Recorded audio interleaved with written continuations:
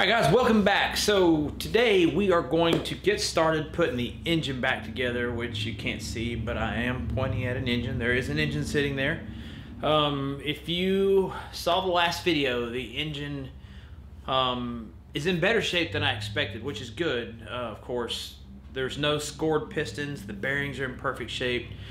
The only thing that it appears to have happened is the moly facing or the coating on some of the top rings chipped away, and the rings were just in terrible shape. That's all there is to it. The number one piston, the pin was pretty tight in the rod and in the piston actually. It didn't take very much effort to get it apart, which is good, because what that means is the pin is not bent. So I have both of them right here, and what I was going to show you, or what I'm talking about, is, let me see if I can get this to focus.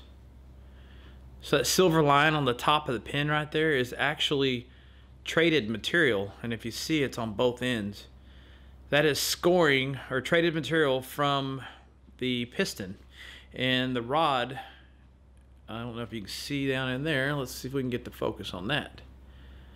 The rod it's in good shape, it's just it's got a small amount of, I don't know, scoring as well. And if you look, this pin kind of resists going in there. So what we're going to do is we're going to check the pin for straightness, and we're going to clean the pin up in the lathe by using some Scotch-Brite or some really fine sandpaper, and we're going to refit it to the rod. As I spit everywhere, we're going to refit this pin to the rod, and we're going to refit the pin to the piston as well, and see if we can get it to go our way. First things first, let's lightly chuck the wrist pin up in there. Get us some fairly fine emery cloth.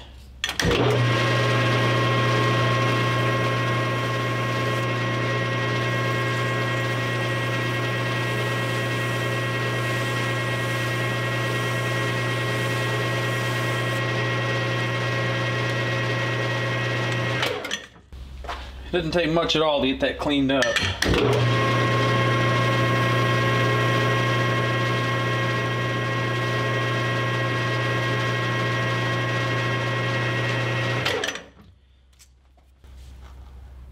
Alright, there's the first side, and it feels really smooth, and you can now you can get a really good contrast there of just how bad it looked before, or it really wasn't that bad, but how it looked before compared to what we're going to do to it, or what we did to it. So we're going to turn it around in the chuck and polish the other side now.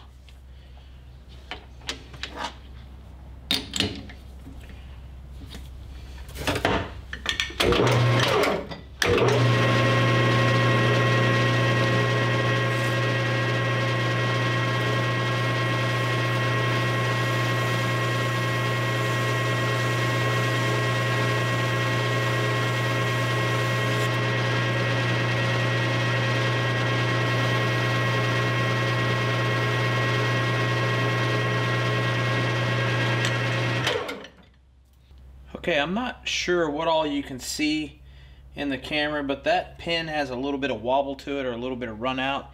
So I'm going to bring the camera up close so you can see. I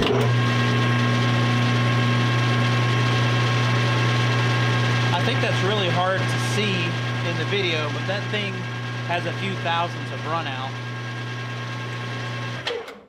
Okay, we got the pin. It's really nice and cleaned up.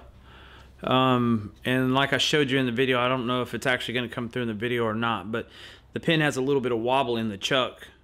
When you clamp on this end wobbles a little bit, kind of like that. My lathe chuck probably isn't in the best of shape, so we're going to put this on a granite surface plate, and we're going to essentially roll it and see, well, just how good it rolls. If it's flat, straight, if it rolls good or whatever. And I guess we'll kind of go from there. Okay, so one thing I wanted to show you guys, this is the number one piston, the one that had the tight rod in it and the tight wrist pin and all that. And I think that you can probably see it pretty good in the camera. Yeah, right there. You can see the galding in there, and it's actually really minor. Come on, focus, camera. so they can see. Everybody wants to see. They just want to see it. In there somewhere. Anyways, you get the idea. And it's like that on both sides. Come on, camera. Work with me. Where are you at? Right there on both sides. So that's going to take a little bit of hand work. The Gauley isn't bad. Like, you can drag your fingernail across it and you can't even feel it.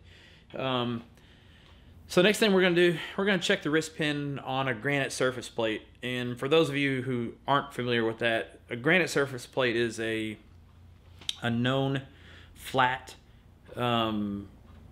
piece of granite that they use in the machine shop, or in a machine shop, for various different things. You can get them in huge sizes, little ones, big ones, whatever. So the one that I'm going to show you here is a little guy, 6x6 I think it is. And we're just going to set the wrist pin down on it and see if we can stick feeler gauges under it. I already know the answer to this, but we'll show you anyways. All right, so what you're looking at is the surface of the granite plate right here. And this one is actually used for setting tool height on CNC tooling holders.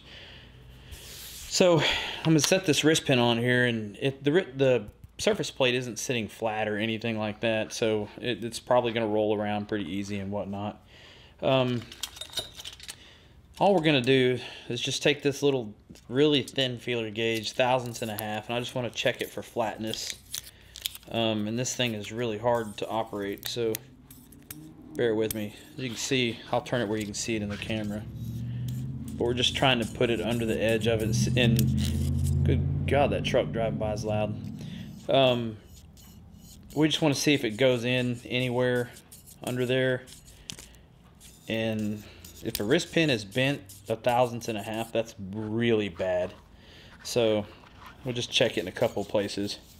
Oh, what have we here? That is bad right there, guys.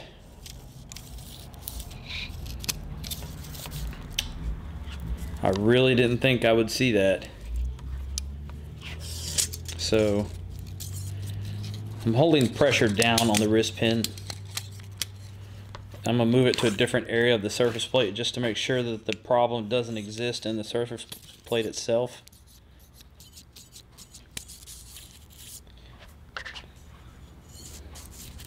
And it looks like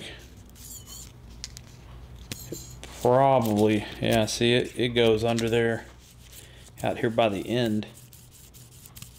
So I'm really not satisfied with the answers on that. That's bad. I mean, for a wrist pin to be bent 1/1000 like this in that short distance for a really thick wrist pin like that, that's some really bad news.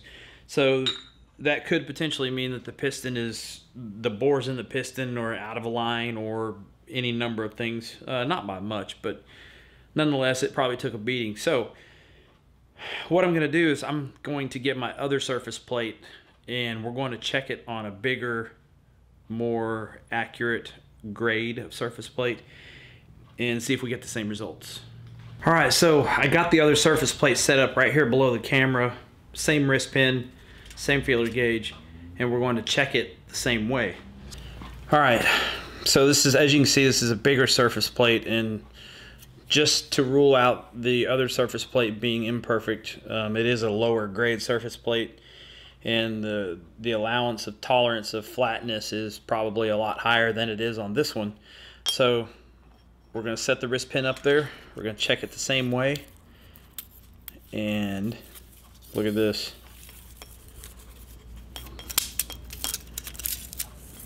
I'm holding that wrist pin tight down against that surface plate, and that thing slides under there like it's nobody's business. That is bad news. It's bad in that this wrist pin and that piston can probably not be trusted anymore. So I think what we're going to do is we're going to put the other piston in, and I don't know if I told you guys this in the last video, but when I bought these pistons and built this motor 2 years ago, I bought 9 pistons and 9 wrist pins. So for no particular reason, probably a little foreshadowing there, happened way back when and I didn't realize what was going on. But however, I do have a spare piston and a spare wrist pin, and the show will go on.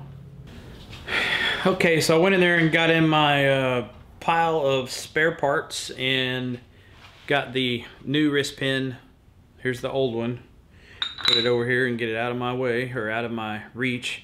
So we'll test this wrist pin the exact same way we checked the old one and see if we get different results, which we should. So let's go down here and look at the surface plate. Same feeler gauge, new wrist pin, and just roll it a little bit.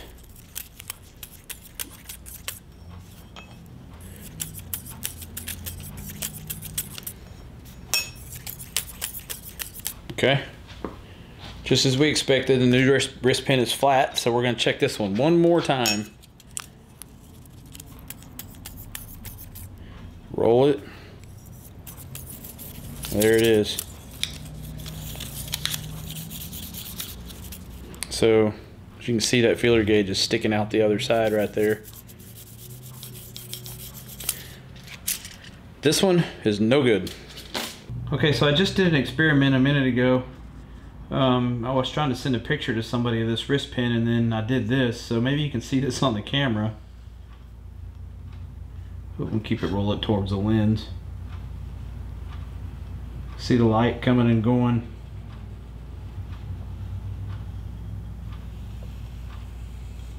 Okay, that's the old wrist pin. Here's the new one.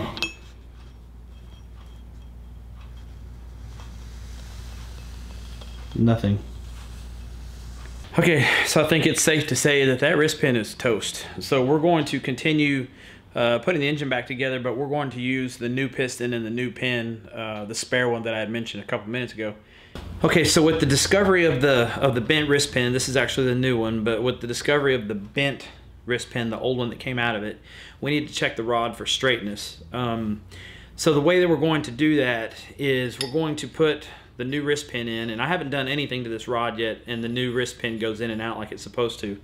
So I'm going to set it on the surface plate, and what we're going to do is we're going to check from the surface of the plate up to each side of the wrist pin and see how flat it is, and that'll tell us if the rod is bent in either direction. Okay, so this really isn't a precision environment, but it's precise as we can get right now. And this will kind of give me an idea of, well, how jacked up it was or is. So what we've done, we take the height gauge, we put it all the way down to the floor of the granite surface plate, and we zero it out. So we got all zeros there. Let's go. All right, we'll take it up and turn this thing where we can see it in the camera, hopefully. And we just get it kind of close, and we turn it like this. Now what we can do is we can lock down this thimble on the top, and we can lock down the thimble. There we go, lock down the thimble. Okay, as you can see, it's hitting it pretty hard right there, and we don't want to do that. So we take this guy and we adjust him up until it barely hits it.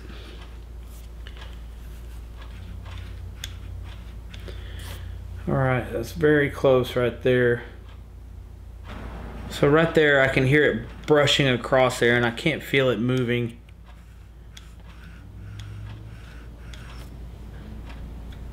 Make sure everything's tight.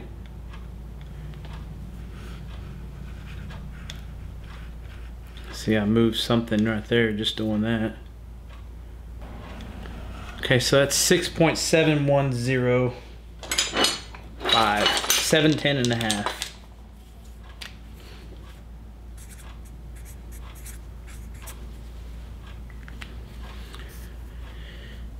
Now, ideally, we would leave the rod where it is and we would bring the surface plate around to the side, but since we don't have a lot of real estate to work with, we're going to turn the rod around. I can't feel it brushing it, but I can't see any light under it, and it would be really hard to show that in the camera, but we're going to measure it and see what we get just because.